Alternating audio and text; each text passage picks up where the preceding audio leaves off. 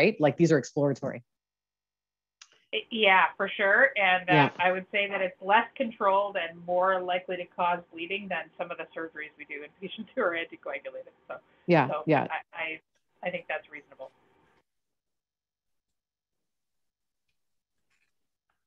Okay, I don't know, Mark, did you want to comment on this or something new or what? No, I just you're wanted next. to say, yeah, okay. I just wanted to say that, and I think I understand the protocol, but this is a prospective study, meaning that we recruit patients when they come in the hospital, and we have to get their consent within a certain period of time. Because the only reason I'm bringing this up is because what's holding us up is our ethics committee, and some of it's because of COVID, and there's been a lot of delays, but our ethics committee is killing us on this prospective recruitment and recruiting within 72 hours, and who's going to get, how are you going to get consent if the patients cannot give consent for obvious reasons because they're incapacitated, and that's where we're having a very hard time in our center, and in Quebec in general, they have these rules about incapacitation and consent, and I just wanted to clarify that. So. No, good question. And I agree, like this can be really tricky and certainly I'm familiar with Quebec RABs from other types of studies as well. I mean, at the end of the day, this is a low risk study. So it is a little bit mystifying why there's these issues, but they do exist. So if a patient can be essentially a patient who's receiving an anticoagulant, they don't need to be recruited. They don't need to be consented within 72 hours of a surgery. Okay, you can identify these patients retrospectively because we're really consenting the patient we're obtaining informed consent to phone them at 30 days. The chart review can happen without consent, right? As a chart review study at most sites. So the consent is really to phone them at 30 days and yes, to provide permission to be involved in the study and review their medical records. But so what we've done in other settings is to say, okay, a patient who is on a warfarin, they have an urgent surgery, you can recruit them after the surgery.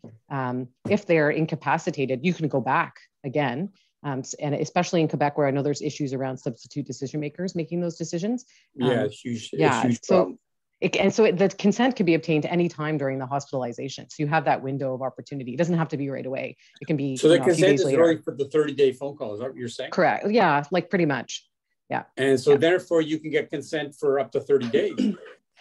Yeah, so we as part of the consent form, we explain the process, which is that we're going to review their medical records, but there's no intervention as part of this. We're really just observing what happens to these patients over time during their hospitalization and then up to 30 days after surgery. So you can't call a patient for a research study without their consent after discharge. Right, so, but in terms of the ethics committee, we can do a chart review without consent, but you need the consent for the 30-day phone call. That's correct. Correct. So you can do it anytime within 30 days, basically. You would have to get their permission to call them before they get discharged from hospital. Right. Well, not within, I guess. All right. Yeah. So there's a comment, and that's a good comment in the chat. About thank you for the comment. If we're waiting for consent, we might lose those who die. 100%, absolutely. So that's why what is important is to identify your list of eligible people, and we wanted to be able to identify people who come in for urgent surgery who are on an anticoagulant, and those people can be included in the study. Again, we don't need and we want to make sure that we're capturing all those patients as early as possible, but given logistical considerations, it can be a bit challenging. They don't have to have had surgery. They just have to be planned for surgery. And, in the surgery, the patient comes into the emergency room, they're on an anticoagulant, a surgeon comes in and says, these people need to go to the OR stat, like within 8 hours. That person is eligible to participate in the study. You don't have to get consent before the surgery. But yes, ideally, you would want to identify all the patients who are eligible so we don't miss those people who die, for sure. That's a good point. I think Terry had her hand up, yep. Deb. Sure, go ahead. Hi, Terry. Hi, Deb. Just getting back to Kelly's point about chest tubes. The protocol, even the title of the study says, and if you need an urgent surgery or procedure, a chest tube insertion is urgent. Mm-hmm. I would think that would be eligible. Yeah, agreed. Yeah, and we weren't very, again, we're not very prescriptive, so it's a bit, there's a little bit of judgment that's required there. To me, it sounds like a chest tube, like a chest tube, the way that Kelly described it is eligible. You know, we just wanted to avoid, sometimes people call pigtail catheters chest tubes. So, I mean, that's not really in the same level of risk as a chest tube like that Kelly has described, which is, you know, a surgery, like a surgical, it is a surgical procedure ultimately. It's just and just adding to that, if a patient's coming in through Emerge and they've been in a trauma and they have to insert this chest tube, they might not get consent. It can be gotten from the patient later. Correct, because we're obtaining consent, again, mostly to phone them after the hospitalization to see how they're doing, right? So, but I think what the important point and what's, I think what it's important to highlight that identifying the people up front is really important. So being able to capture all the people who are eligible is important, and we can follow those people forward. Because as Mark mentioned, you know, we don't need consent to review medical records, but we do need consent to follow the, to phone people after discharge.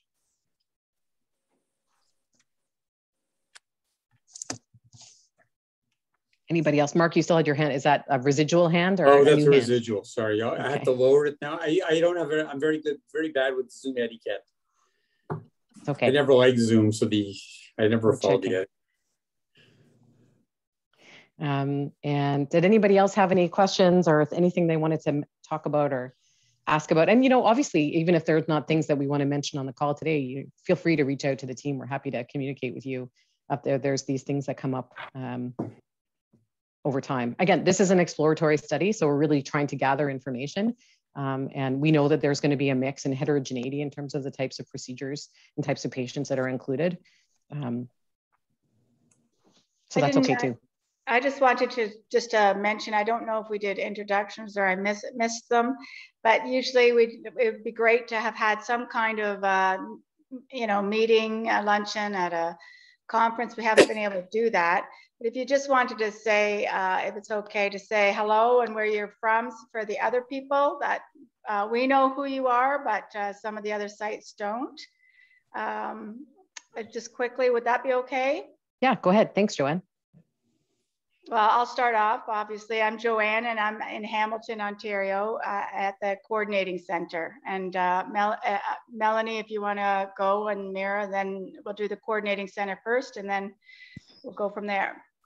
Hi, I'm Melanie. I'm a research assistant working on the study again with from Hamilton, Ontario, working with Joanne. Hi, everyone. I'm Mira. I'm also a research assistant working here in Hamilton, Ontario, alongside Joanne and Melanie. Nice to meet everyone. And Michelle? Hi, I'm Michelle. I'm at the Hamilton General. I'm a research nurse working with Dr. Sam Schulman. And Ariona? Hi, it's Ariona. I'm a research assistant working in Hamilton at the Juravinsky site. And Terry? Hi, I'm Terry Schnur. I'm a research coordinator. I work at St. Joe's in Hamilton with Dr. Duquesne. And Sam? Hi, Sam Schulman from Hamilton General Hospital, working with Michelle. And Stacy?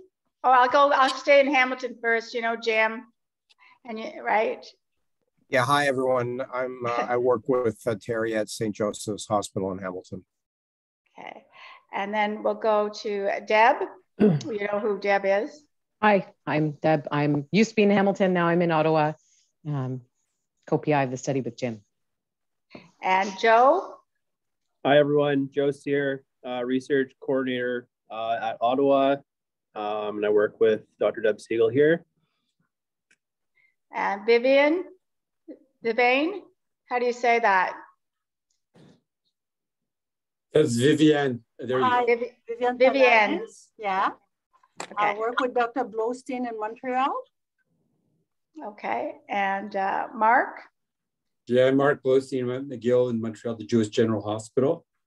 You just met my research coordinator. Yes, I did. Yes, we did. Maria? Good afternoon. I am a consultant in the anesthesiology department, and I am working with Professor Arnautoglu and Dr. Bareka. Great. And let's see who we've got here. Metaxia. Hello, from Greece.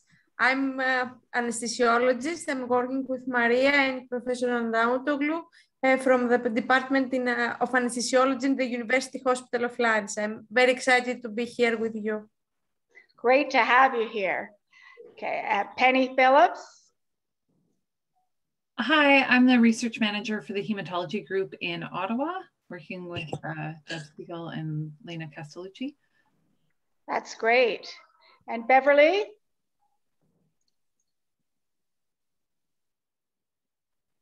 I don't think Beverly has a mic. Oh, yeah, Beverly doesn't have a mic. Okay, hi, Beverly. Beverly, it's great to have you here. And you're from North Shore, right? I'm like, okay, did I get it right? I think so. No, she's from Henry Ford. Hi. Oh, Henry yeah, Ford, hi, this okay. is Henry, this is Stacy. Stacy and I work with Beverly. Yeah. From Henry Ford, yes. Yeah. I don't see North Shore on the phone, but let's see, Lori? Laura. Hi, everyone. I'm a research coordinator at London Health Sciences with Dr. Kelly Vogt. And Kelly. Hello, I'm a trauma surgeon in London, Ontario. Thrilled to be part of the study. And Melody and Christine. Hi. I'm Melody. I'm a clinical research coordinator at the Manchester Hospital with Dr. Genji. And you're sorry, can you just repeat that? I can't hear you. I'm at the Munford Hospital in Ottawa. Oh, yes. Well, it's great to put faces to everybody, actually. You know, I think I've built relationships with all of you over the last few years, 4 or up to 6 years. And I have, you know, seen you, some of you, but not all of you at some meetings. So it's great to really put faces to it. I know it's not the same as being in person, but it is really nice to know you're just not out there isolated doing a study. We know who you are, and we know we're all working together, and it's quite a great network. Have I missed anybody? Elena. Yeah, hello. I'm so glad to be here, to be a part of this great team. I work with Metaxia and Maria Daluca, and we're very happy to be here. Well, it's really great that all of you have joined us. And just before, have I missed anybody else? I think we missed Caitlin. Caitlin? Hi, I'm with North Shore. I'm a research coordinator and I work with Dr. Tafur. Oh, that's great, Caitlin. Mm-hmm. Oh, that's great. It's really, really great to see all of your faces. And thank you for introducing yourself on the spot like that.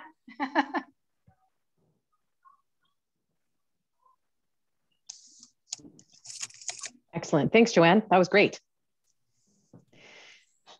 So we didn't, we were going to continue the lunch. I don't know if people, feel free to ask questions or make comments. Were there any other questions or issues that people wanted to discuss as a group related to logistics or the protocol or anything else? Any other struggles or queries? Joe, you're unmuted. I don't know if you had a...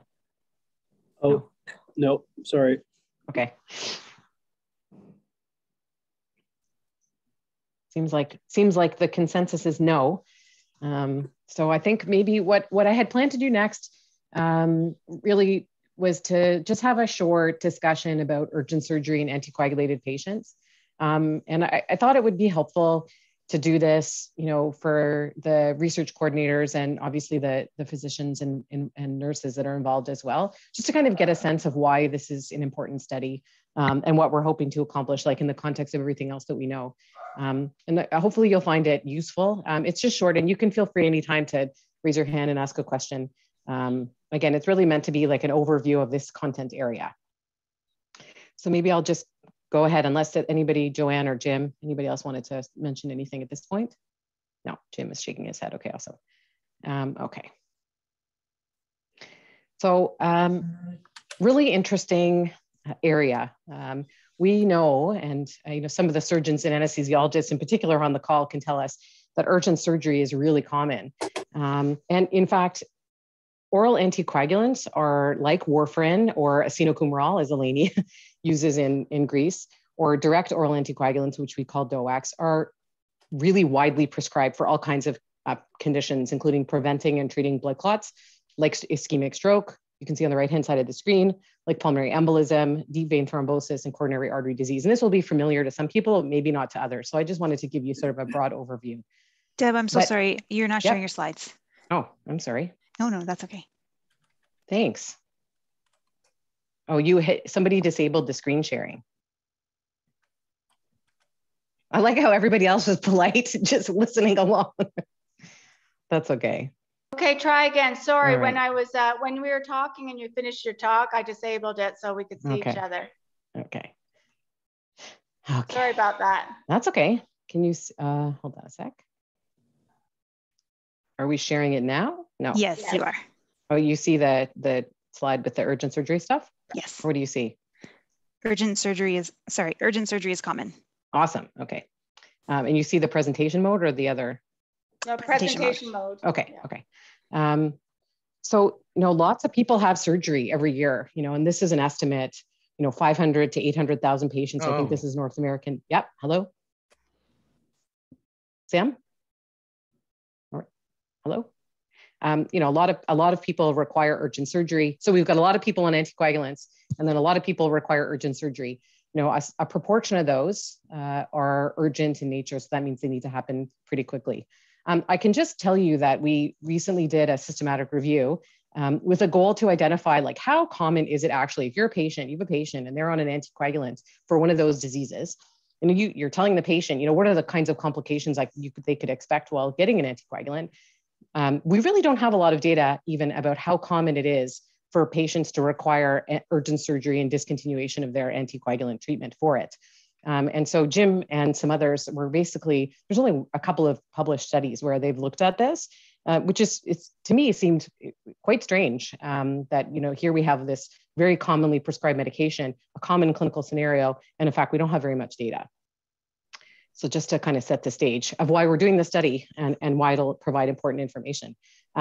Oral anticoagulant drugs are prevent and treat thrombosis that we talked about. This is just a slide that shows the coagulation cascade, and you can see that in red there, those are the direct oral anticoagulants or DOACs, and they act kind of at the late stages of anticoagulation. And then we have warfarin in blue, and that acts by a different mechanism, and it interferes with the production of some of the coagulation factors in the pathway.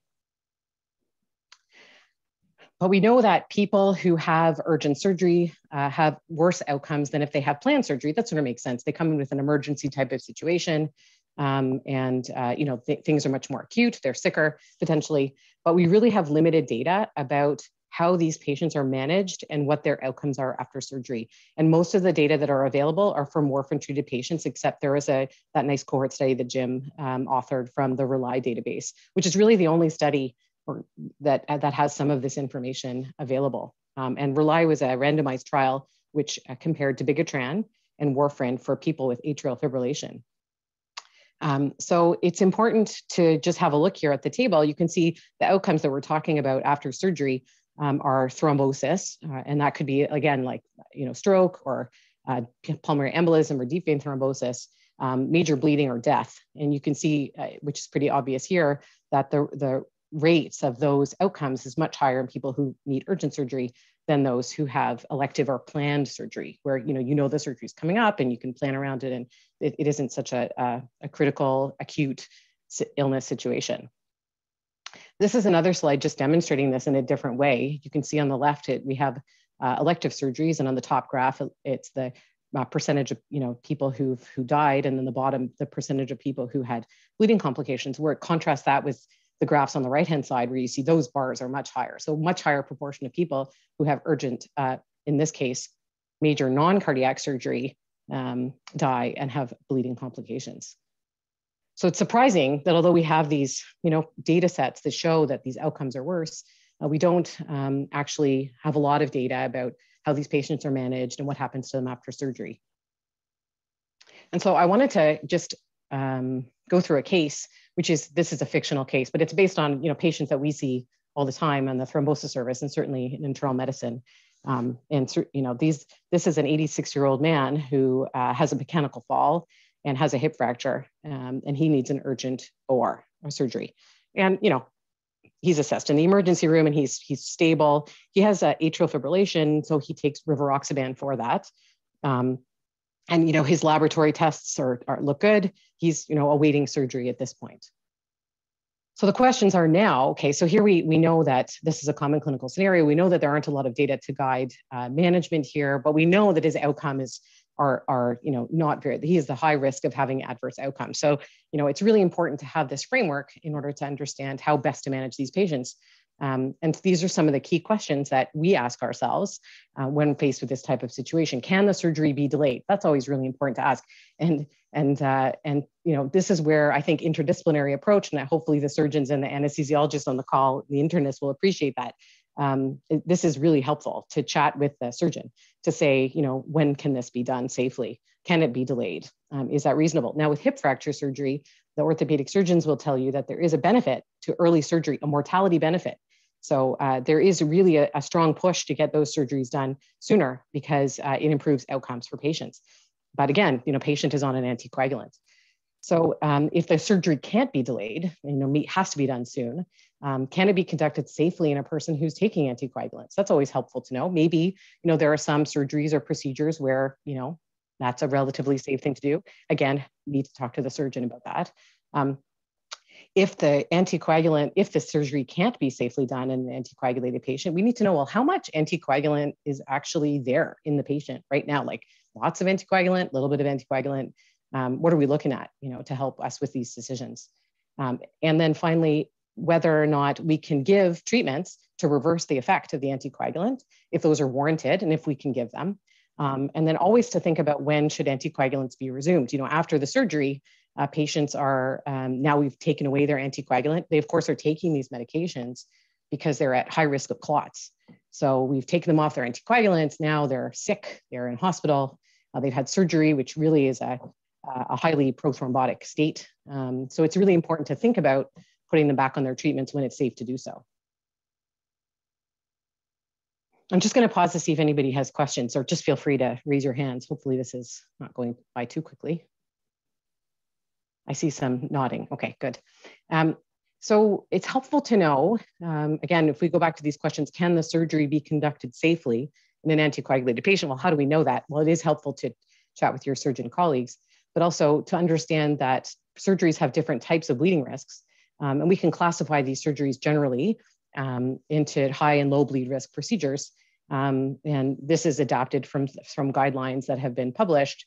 But high bleed risk procedure would be something where there's a 2-day risk of major bleeding of 2 to 4%. So that means 2 to 4% of people would have a major bleed. And importantly, here at the top of the list is neuraxial anesthesia. So that means like a spinal anesthesia, very important. They're putting a needle in the central nervous system, in the spinal canal to give anesthesia. So that's it's a procedure where if there's a bleeding complication, there's a high risk of bad outcomes. A major surgery longer than 45 minutes, my understanding, and I'm happy for Kelly or other surgeons to correct me, is that's like pretty common for surgeries to last 45 minutes or longer. So I think just in that major surgery category, a lot of those are actually high bleed risk. But things like orthopedic surgery or cardiac surgery, neurosurgery, those are sort of obvious. The things that are less obvious are like renal biopsy and liver biopsy, which can actually, they're very vascular structures, so those can actually bleed quite a bit. And then on the right-hand side, you see lower bleed risk procedures where the risk is 0 to 2%, some of these other procedures, but I can tell you for the most part, most surgeries require anticoagulant interruption. And we're really talking very minor procedures like skin biopsies, perhaps, or other very superficial procedures, some dental procedures where we don't need to stop anticoagulation. But by and large, we really need to stop anticoagulants for people to have these kinds of surgeries. But in the urgent setting, it's complex because we don't have an opportunity to stop because they're sick and they need to go to the OR right away. So this is a really important, I think, point, at least, on the thrombosis service, this is, I think, where we really have value.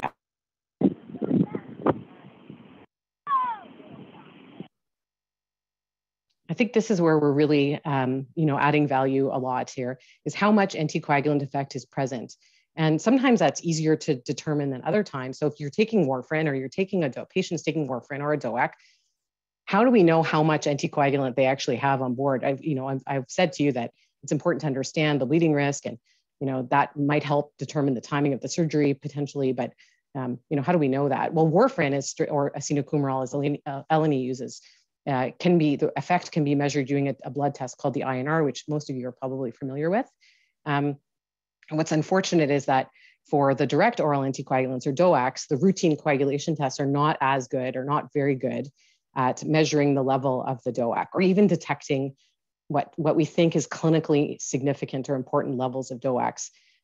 They can be helpful, they can be qualitatively helpful, but they may not change the routine coagulation tests at all, but still have a high level in the bloodstream. So it can be a bit tricky to figure that out if you don't have access to more specialized tests. And I can tell you, a lot of places don't have access to specialized tests that are developed specifically to measure DOAC levels. We had them they exist in Hamilton and Ottawa, probably in Montreal. I don't know, Mark, if they have those tests available, or at other sites. But even if they're available, it's a long turnaround time, and they're hard to get in the middle of the night when you need them. So it's an issue. So what do we do in the meantime is, well, it's helpful for us to know what type of drug they took, what dose they took, and when they took it. That will really help us understand how much drug is left in their body. We also look at things like their kidney and liver function, because the drugs are cleared by the kidney and the liver. So all of this is kind of a clinical gestalt that we use to help us understand, how much drug they probably have in their bloodstream. I think, Mark, did you unmute and want to say something, or I don't know? No, just come to DOAC levels. I think we do DOAC levels at our center. Yeah.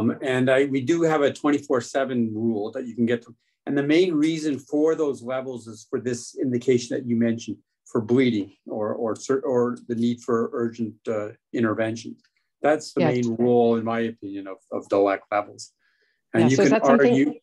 Like, do you, if you get called about these patients, you would order a DOAC level. Do you get it? Do you get the level back in enough time to help make your decisions? We could. I set it up so we should be able to. It's done automatically on the machine. It's a kit-based thing anybody can do on a machine, so it's not hard to do.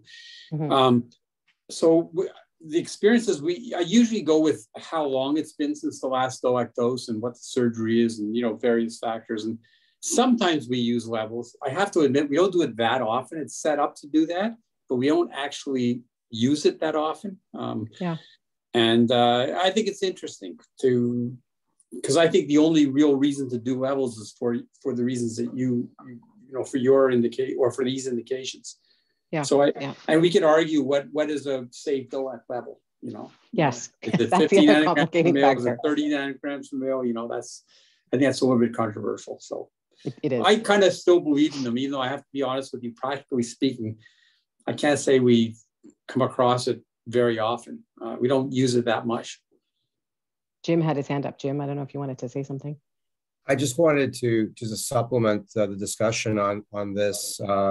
From a research perspective, there are a number of groups that are trying to develop point of care rapid DOAC tests for this clinical situation, as well as others like, if somebody needing TPA for a stroke. And I was asking our colleagues in Greece about the DOASense urine-based point of care test, which can tell you if there's a DOAC on board, yes or no. And I don't think it's available in North America, but it just speaks to the area of interest in this overall field. Wasn't there a paper recently published on that? I think I saw something about that very recently, within the last week or two.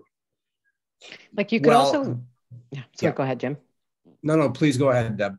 No, I was just gonna say that one of the interesting ways that these tests may actually be used in the future is, yes, in these kinds of scenarios where there's an emergency, like either bleeding or surgery, but in order to direct the use of specific reversal therapies that are potentially on the horizon and are expensive and should be used judiciously. So we may see this being used more often for that reason. but it's still, there's a real challenge in being able to get these tests in a timely fashion at outside of tertiary care centers. We just don't have these. So and there are efforts underway to have point of care testing to be able to do this in real time, at the bedside. But that's not prime time. So, but it would be really helpful. This is just a slide to summarize what I had said, that you can see with all the X's, which means that you could see the DOACs along the top and then some of the coagulation tests along the side, and you can see that for most of those DOACs, these coagulation tests are not very good at detecting levels of drug. And so the specialized tests are better, but are not as available. So we can still, again, as Mark had mentioned, this is exactly what we do. We use our clinical gestalt. We can combine some of the results from our coagulation tests. We interpret those in terms of when the patient took what they took, when they took it, and what their metabolic function looked like. And that is helpful. And that probably, to a large extent, is how we make our recommendations and decisions in this space. And one of the things that's really important is to know how fast are the. I don't know if Jim would comment on this. Do you guys use DOAC levels in your centers? So we have apixaban and rivaroxaban levels. That's what we have in Ottawa. In Hamilton, they have more options. It depends on the situation. Sometimes we'll use DOAC levels, for example, if it's going to help us make a decision around going for surgery or not, and the surgery can sort of be delayed, and that test will help you in some way if there's uncertainty about those other things, like when they took their last dose, et cetera. But no, by and large, we're making these based on the clinical information that we talked about. Jim? Well, at our center, we've kind of expanded the capability to do rapid DOAC testing. Maybe Dr. Shulman or Sam can comment, because I haven't requested it. Often, you don't have the time, and exactly. Often you just go ahead and give the reversal agent if you're not sure. Not sure if Sam, if you're still on, if you can just provide a perspective from a trauma center. If it's not on. Okay. Yeah, it is something that we do, and sometimes we do it for academic reasons as well. Just in terms of understanding, the time course of clearance of the drug and other things. But often, if there's an emergency and the patient's got to go to surgery, you're sort of managing things in real time without that information. And again, it can be helpful if the routine coagulation tests are abnormal. Then it's helpful. That there's probably clinically significant levels on board. That. They're not very sensitive. So we just are not reassured by normal tests. But if the tests are abnormal, then that's what. But I'm comforted to know that, because I really tried hard to set it up, but I'm comforted to know that you guys don't really use your gestalt. You don't really need to use it very much, because I set it up. I was all excited, but I have to be honest with you, I haven't really had to use it very much. Yeah, but it may, if we end up with an indication for an Health Canada approval for Andexanet, and it's part of the criteria for administration, you'll be happy that you set that up, right? Yeah. So Andexanet is a reversal agent for factor Xa inhibitors. Are we ever going to get it here, though? Maybe. Yeah. All right. Well, we are going to get it, Mark. We just don't know how much it's going to cost $1 million. Yeah. Exactly. Hey, Jim, Deb, Scott Case joining late. May I ask a question? Sure. Hi. If you covered this already, I apologize. I joined late.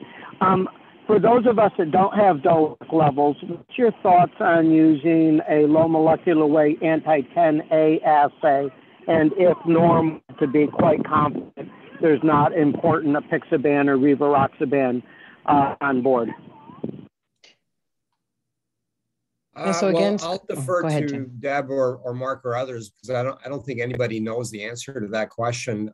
All I can say, Scott, and thank you very much for joining, by the way, is that the DOAC assays are calibrated specifically to the DOAC. So interchanging them with low molecular heparin, I'm not sure how that will fly in terms of the sensitivity. I think as Deb said, it's more, if it's not so much a specificity issue, but a sensitivity issue. But the other piece is, at what point do you feel like you're safe to proceed and not have to rely on a reversal strategy? So I don't have any more specific answers to that. Maybe others can chime in, perhaps. I think they're not bad as a qualitative test, but like you said, I kind of don't feel comfortable making a decision about reversal on that. Although I do think that they have some value in terms of getting an idea whether there's a drug on board. But again, I'm not sure it's enough to say whether or not you're going to give a reversal agent. I think you just give it if you really need to give it, if it's clinically indicated. That's the way I look at it. Yeah. Yeah. I agree with that. I was more looking at it from going to urgent surgery. If it was normal, then you had some confidence that you didn't have drug on board. I agree with the qualitative test. Once it's positive, you have no idea if it's positive enough to reverse. Yeah.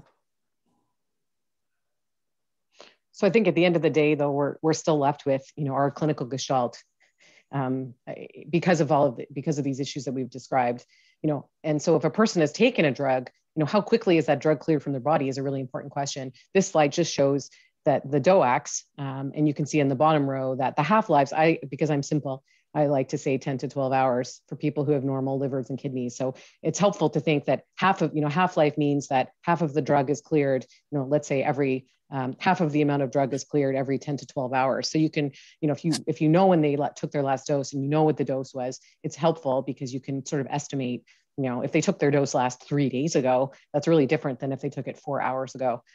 So clinically, that's very helpful information. And that's what we do in real time. People call us with these, and the first question is, when did they take their last dose? That's really helpful. But we'd also want to be able to say, okay, for these people who have, emergencies and have anticoagulants and it's not safe to proceed to surgery, ideally you'd have some way to take that anticoagulant effect and correct it, or, remove the drug from the system. And we do have some options for some of the drugs, but not for all of them. But urgent surgery, which can't be done safely, is one of the indications for, administering a reversal agent. But it's really important that we use these reversal agents in the right context and in the right way. Not only are they expensive medications, but they are also associated with potential harms. And so, we want to reserve them for the people that need them the most. Surgery can't be delayed. The surgery can't be conducted safely on anticoagulation. And we think that anticoagulation is present in significant quantities, or we know that because we've measured it. And that's really the situation where we're administering reversal therapies or procoagulant therapies like PCC. So warfarin is, warfarin is more straightforward in some ways. Warfarin has a super long half-life, like 36 to 42 hours. So that means like the drug is cleared over long periods of time, it sticks around for a while, but we do have ways to reverse the anticoagulant effect pretty quickly. And so the de facto reversal strategy is giving people vitamin K. This is a vitamin that's contained in like leafy green vegetables, for people who didn't know that. And you can give it by mouth or you can give it intravenously, and it starts to work, intravenously within 6 hours, kind of 12 to 14 hours is the peak. Orally works a little bit less, but again, this reestablishes the production of those coagulation factors that are missing. So it takes some time, but you may have a patient where, they need to go for surgery like within 6 hours. And so that's not really going to work. So what you need to do is give them vitamin K and something that's much more shorter acting. And what we do is we actually give them back those coagulation factors that are missing in a product, usually a concentrate called prothrombin complex concentrate, or PCC. You can also use plasma, but PCC is preferred. So that's really helpful. And those start to work, those essentially work right away. And they last, probably 7 hours, 6-7 hours until they start to decrease. We also have a drug called idarucizumab, which is sort of a mouthful, but this is a specific antidote or reversal agent for dabigatran. And it works really well. And this is just the result of one of the studies that led to its approval. You can see that in the middle graph, people had an elevated thrombin time, that's on the y-axis, And as soon as they gave the idarucizumab, essentially it normalized that coagulation test. So it really, essentially corrected the abnormal coagulation test or the anticoagulant effect of dabigatran. Fantastic. It works really well, and it lasts, you can see here, it basically lasts for 24 hours. But a lot of people are on dabigatran these days. I don't know about at your sites, but at our site, this is not as common for us to see this anymore. But more commonly, we have people on apixaban and rivaroxaban and edoxaban. So what do we do about those factors? And we don't have a specific reversal strategy. We were talking about andexanet, which is coming and is already approved in the United States for folks who are there. But we here in Canada and some other places, and for some indications, and there's a lot of controversy about this, is that coagulation factors are given, to kind of overcome the anticoagulant effect of the drug. And we have a lot of uncertainty about, whether this works and what harms are associated with it. We don't really know what dose is the right dose, but we do this because we may not have another choice. But it's important, again, if you have a patient who's on one of these drugs, that it's helpful to chat with your surgeon and delay surgery if possible to allow drug clearance in order to, increase safety. We don't have reversal agents for these drugs. You can give PCC, but we don't have a lot of evidence that it leads to improvement in hemostasis. We have some cohort studies, and Dr. Shulman, led a couple of those, and that's really the evidence that we have to guide our use of the therapies. And in the studies which were done, patients got PCC in clinical practice. These people had bleeding, and most of them, stopped bleeding. But there's still, lots of adverse outcomes. A lot of patients died. So these were sick patients. So it's just important to keep that in mind when we're administering these treatments. And I often will say, to the surgeons, like, this doesn't doesn't take away the anticoagulant. The anticoagulant is still there, but it may help promote hemolysis, may help promote clotting, and may help to stop bleeding. And we don't really have a lot of data in the surgical population. There is some guidance from the Anticoagulation Forum, and it's there, which is helpful, which just sort of reiterates these things. Really. Deb, I gotta go. Yeah. So thanks for the talk. It's a very good talk. Oh, thanks, Mark. I gotta run to another meeting now. So okay, bye. Thanks a lot. Bye-bye.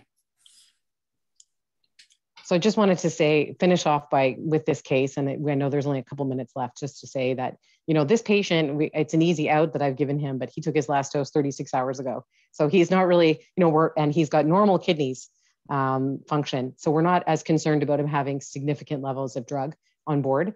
And he wouldn't be a candidate for a reversal or hemostatic therapy. But also what's important is that, in discussion with the surgeon and anesthesia, this is a person where we would not want to pursue a spinal anesthetic, because we don't really know how much drug he has on board. And so that would be something that we would talk about ahead of time as well. And I think that's all I really had wanted to talk about. I'll just leave this slide up and we can just take some final questions, just to remind people to think about resuming anticoagulants as soon as it's safe to do so after surgery. And anybody, final thoughts or questions? Joanne's outlook, we can see the palm trees, Joanne.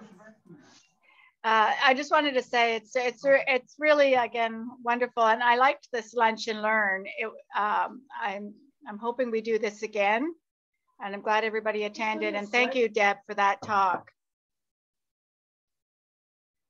Yeah, I just would like to echo those sentiments from Joanne. Thank you very much, everyone, for attending, for your dedication with the study. We do very much value your time and your collegiality, and we hope this is a small gesture of our appreciation. And we definitely hope to be able to see you, most, if not all of you, in person sometime this year. So thank you again very much for attending this afternoon or evening. Thanks, everybody. Everybody, thanks, Deb. Thanks, Jim. Okay. Thanks, everyone. Bye. Bye. Thanks, everyone. Thank you. Bye-bye.